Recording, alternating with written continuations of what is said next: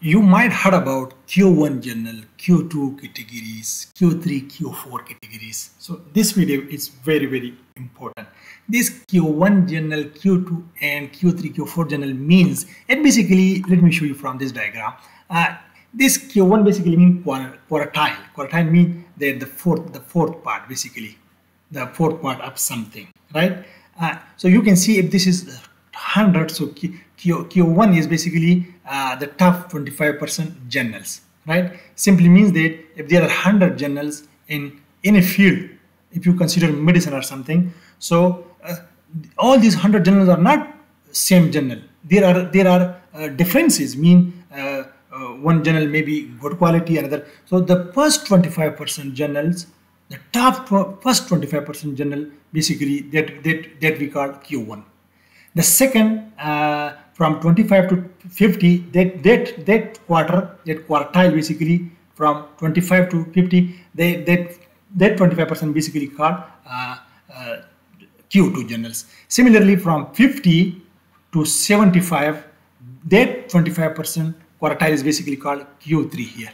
You see here, and similarly goes to Q4 from 75 to 100. This means that 25% basically called Q4, right? This means that if I show you here, this means that this Q1 is basically the best in terms of quality. I have mentioned Q2 is followed, and similarly Q3 and Q4 is the lowest from all, right?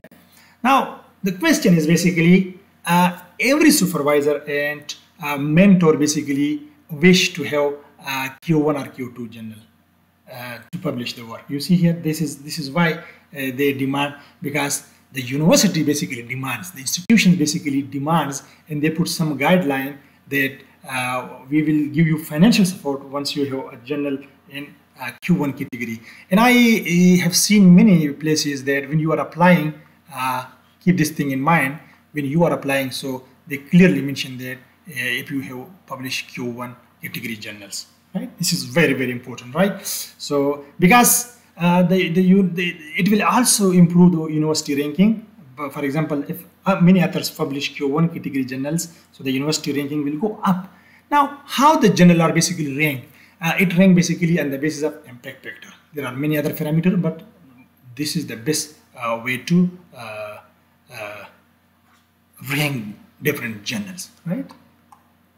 So I hope it's very clear. Let me further emphasize that in terms of quality, Q1 category journals are the best, followed by Q2, then Q3, and finally Q4. This means Q4 and Q3 are from the bottom side, and Q1 to the bottom.